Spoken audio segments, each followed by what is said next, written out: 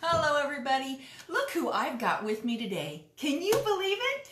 I asked my husband Les if he would come on here with me, and lo and behold, he said that he would.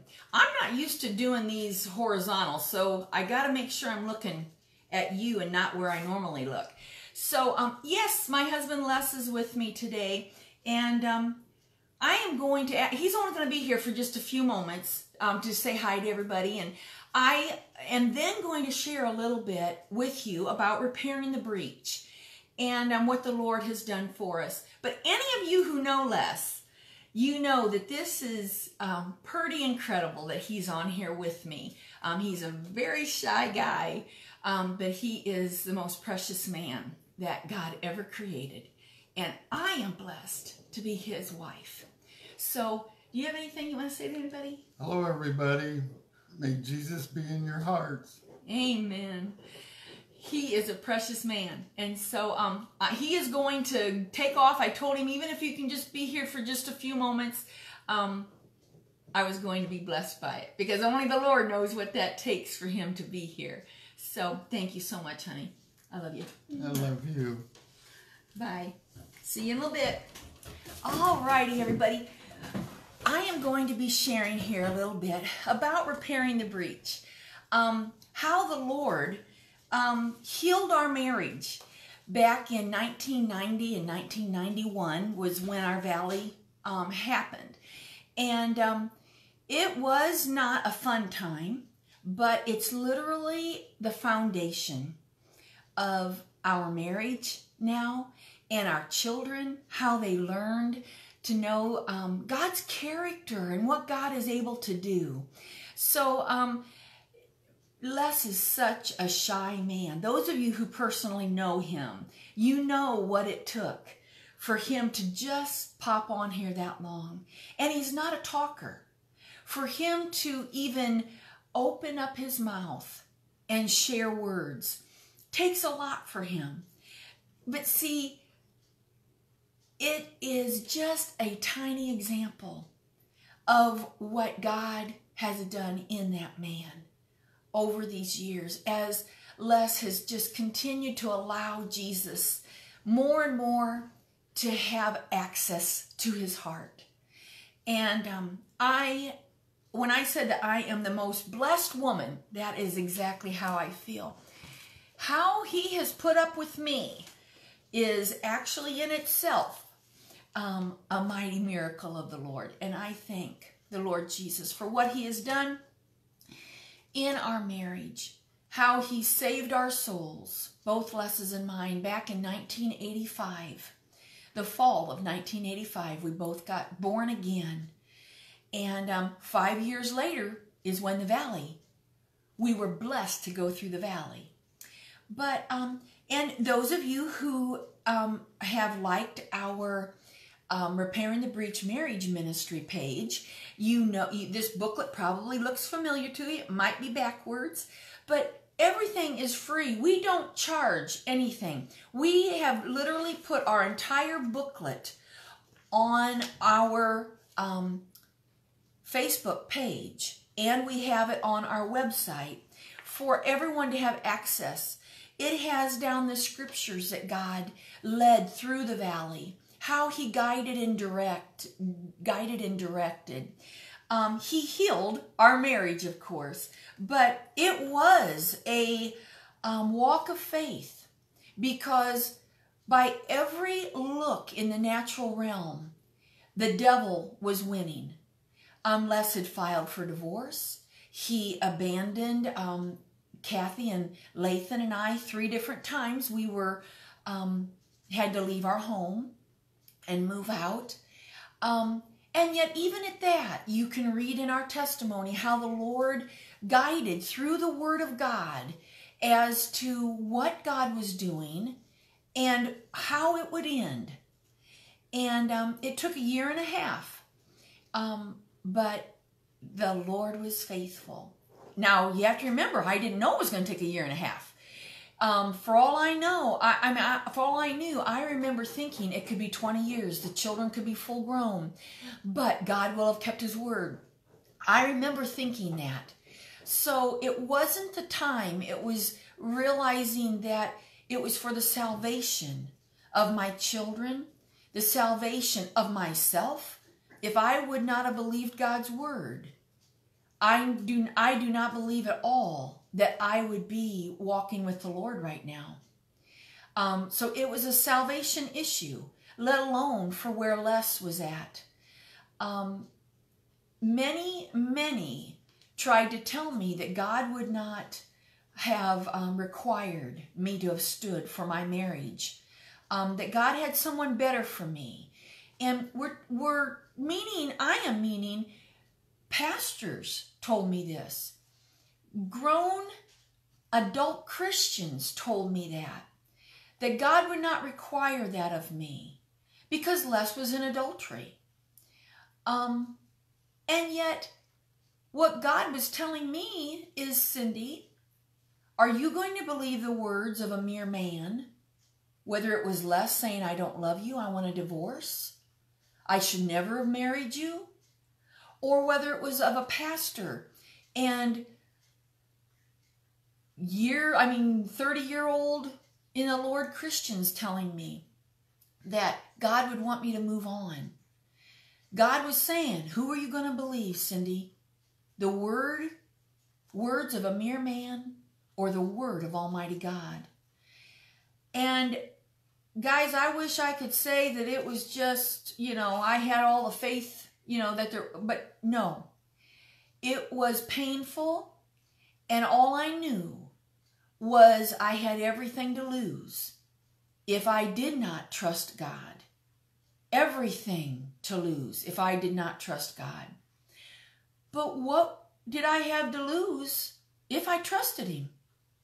I'd already lost what is seemingly to be my family, my husband, who I had thought that we would grow old together. So what did I have to lose to just trust God? So that's what, by the grace of God, and when I say that, I mean it. He was my backbone. Jesus was my cheerleader. He was my anchor. It took every day just plain clinging to Him, allowing Him to heal me each and every day, not letting today's pain go into the next day's pain, because it would have calloused over and made me hardened. So it was crying out to God every day for that healing that I needed desperately each and every day, to forgive. But see, and I share this in our testimony booklet, is because we have a question and answer in our booklet too. And remember, it's free. There's nothing that, just go to our website or right here on our Repairing the Breach page and you can read the whole thing. But see, it appeared, of course, as though Les was the one in sin. I mean, here he was, shacked up with the adulterous woman and looking as though he was the most horriblest father, leaving his children, leaving his wife. And yet the Lord said to me from the get-go, Cindy, I have as much work to do in you as what I do in Les.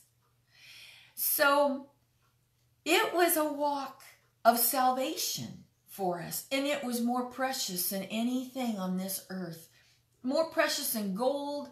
No money could buy what God did in us during those years, during our valley. And He has kept His word.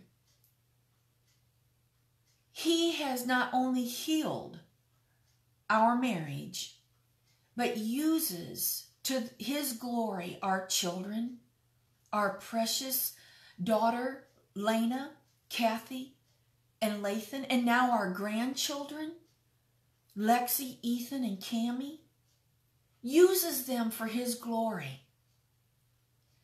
Preaching the old paths, which is what He promised in Isaiah 58. That's where the repairing the breach comes from. But I said all that to wind it down to this, that Jesus Christ, every one of us, have broken the breach. We have a gap between us and God Almighty, and we are all destined for eternal damnation. Jesus Christ is the only one that has repaired that breach. If we repent of our sin and come unto Him, He will then be that peace between us and the Father. Here in Isaiah 59:1, the word says, "Behold, the Lord's hand is not shortened that it cannot save, neither His ear heavy that it cannot hear."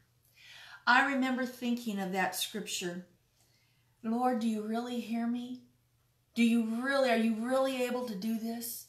And He would remind me, am I not the Creator? Have I not given breath to less? Do I not hold your breath in my hand?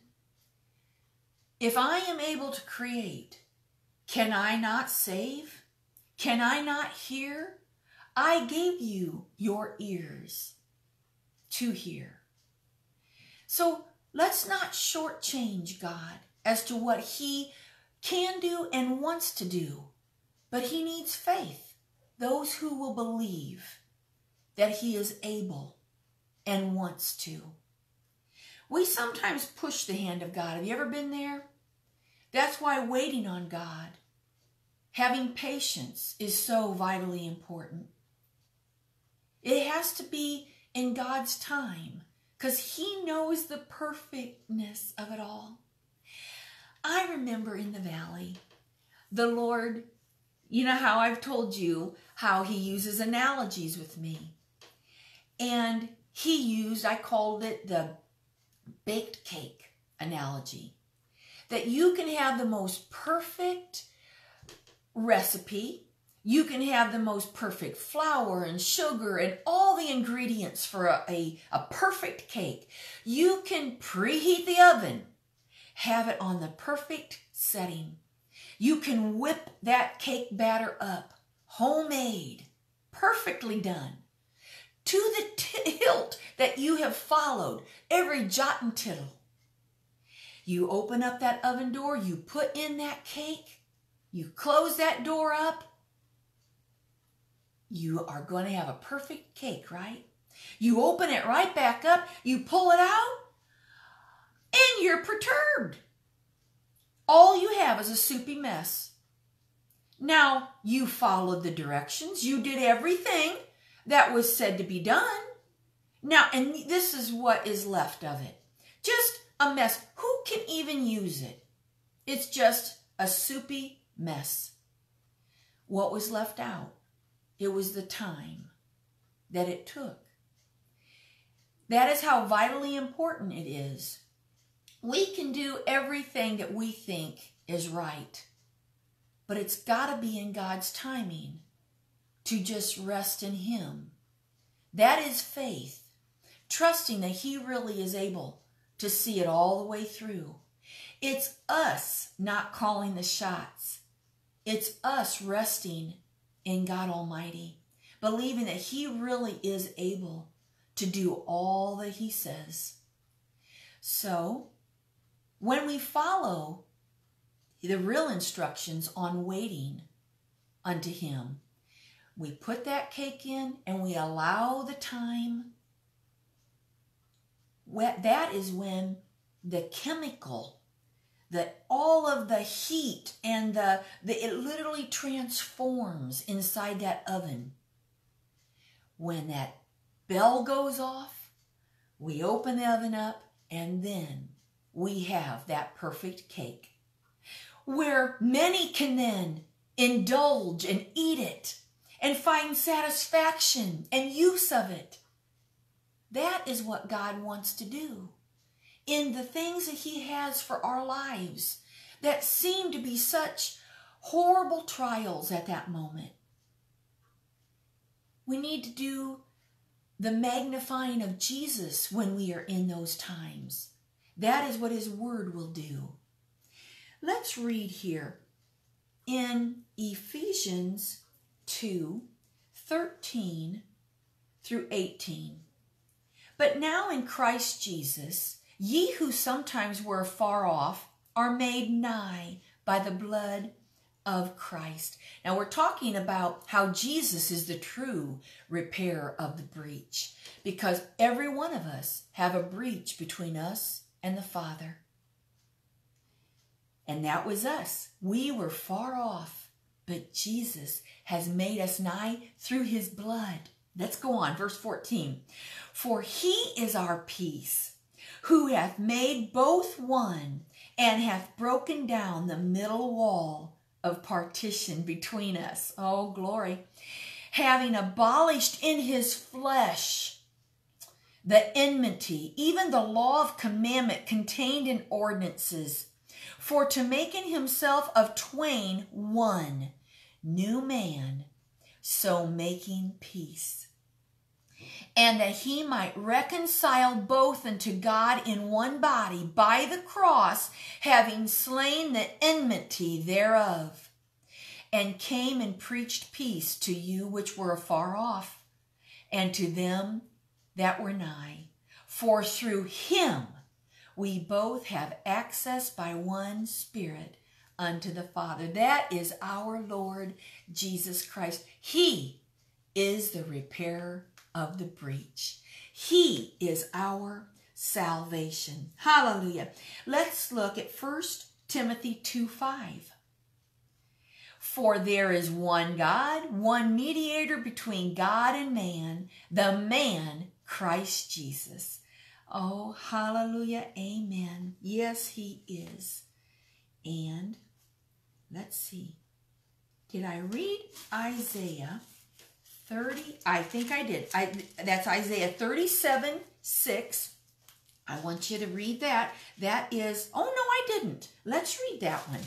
Because this one, you know, the words that we hear, whether we go to a doctor and a doctor says words, whose report are we going to believe? Well, you know, when those words came at me, I don't love you, I have never loved you, we never should have gotten married, we were too young when we got married, the kids will be just fine. Kathy was 10, Lathan was 7 at the time. They'll be just fine. He said, Les told me, he goes, lots of kids go through that, and they'll be fine. Which just cut my heart. I mean, it was a live, living pain. Those of you who have been through that, you know what I mean. It was a real tear of the one flesh. You could feel the pain. But God used Isaiah 37:6, this one little phrase in there, be not afraid of the words that thou hast heard. Just those words from the Father being said to me. Don't be afraid of those words, Cindy. Whose word are you going to believe? The words of a mere man or the word of Almighty God? Thank you, Jesus, that he was our anchor. His word is what saw us through and healed our family. And by the grace of God, we are blessed to see the hand of God using our family. And there isn't anything greater that we want than to be used by the Lord, to see souls saved. That is our greatest desire. Father, I thank you. I pray, Lord, anyone who would be watching this, that they would feel your presence. And Lord, the pain, the words that have went forth to hurt, that you, Father, would give them the encouragement that only you can, that your word is more powerful than anything they see, anything they hear, that you have the last say.